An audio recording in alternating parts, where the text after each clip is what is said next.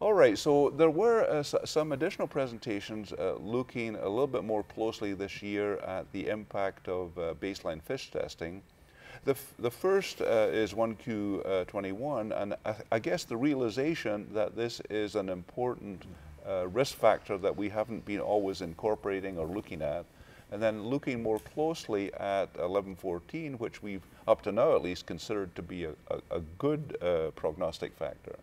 And so what did we see presented here? And there are several things interesting here. This is data from China, from Tianjin, where they have a huge database with good FiSH testing. And you can see here for both PFS and overall survival, the combination of the presence of the 1Q21 gain and 414 is definitely the most important negative combination. So we do need to be aware of that, and we're looking to assess 1Q plus more routinely.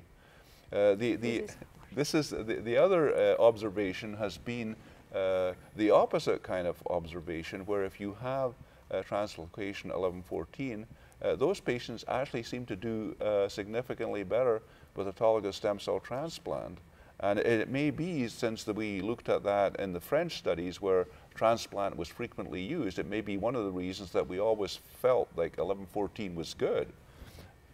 But I think without doubt the greatest interest at this meeting was what was the follow-up for the Bellini trial, in which venetoclax was given to patients with BCL2 overexpression in combination. There was a concern, and the study was stopped, as we know, because of increased deaths in the combination arm. However, with the update here in July, the survival outcomes have actually balanced out somewhat, and with more detailed evaluation, what was presented in a very striking way is that certainly for the T1114 population, the combination with bortezomib and dex plus venetoclax is clearly dramatically helpful. The role of the BCL2 is a little bit more complicated, because some patients can have overexpression but don't have the 1114. And so you can see also for the non-1114, really that added benefit, you just don't see that. So in this discussion, how do you view the impact of 1Q plus, and obviously do we need to be looking at that more closely and thinking about that as part of our trials? Who wants to comment? You want to talk about Sure, that yeah, first? I can start with these two. Yeah, absolutely. I mean, I think you captured it well at the start. I think for a lot of patients who historically we didn't characterize at high risk, but they seem to behave, if you will, as a high-risk patient, many of them are quite likely because of that 1Q. And I think what's interesting about the 1Q compared to some of the other cytogenetic abnormalities we look at, I mean, to a certain degree we see this with P53, but it depends on the degree of the 1Q. The more gain, the more a concern. You know, as we've created even double hit myeloma when there was more than 3 copies. But also the partner, well, the cytogenetic abnormalities partner from plus 1Q. We have analyzed our large series of patients included in the Spanish myeloma group, and plus 1Q as isolated abnormality did not impact very much in the prognosis. And the poor prognosis is, as you mentioned, by the addition of another high-risk cytogenetic abnormality.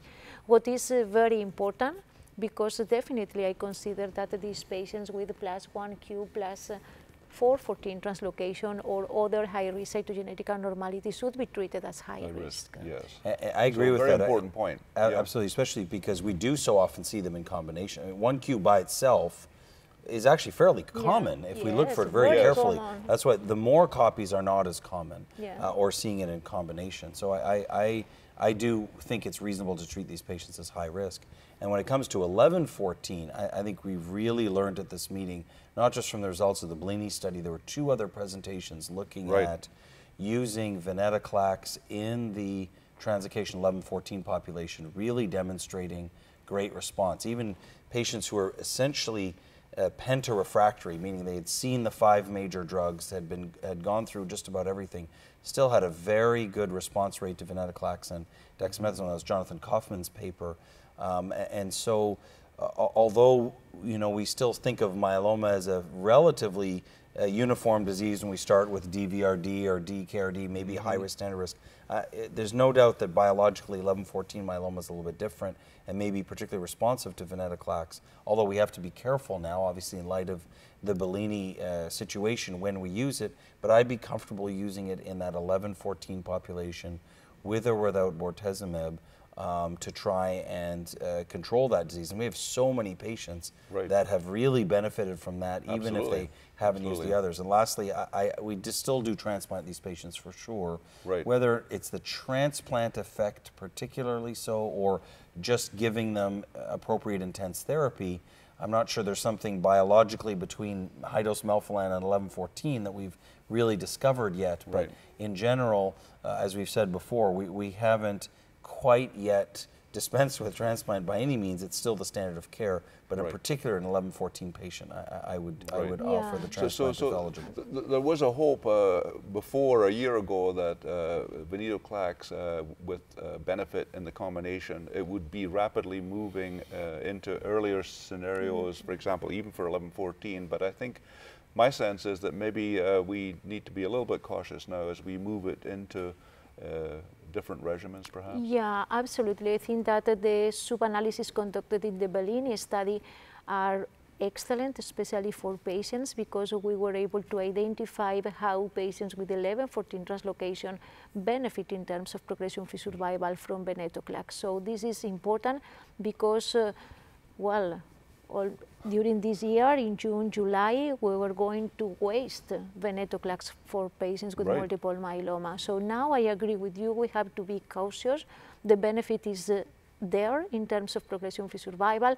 There is not any benefit yet in terms of overall survival, but I think that it will be a promising drug to be used in this specific population.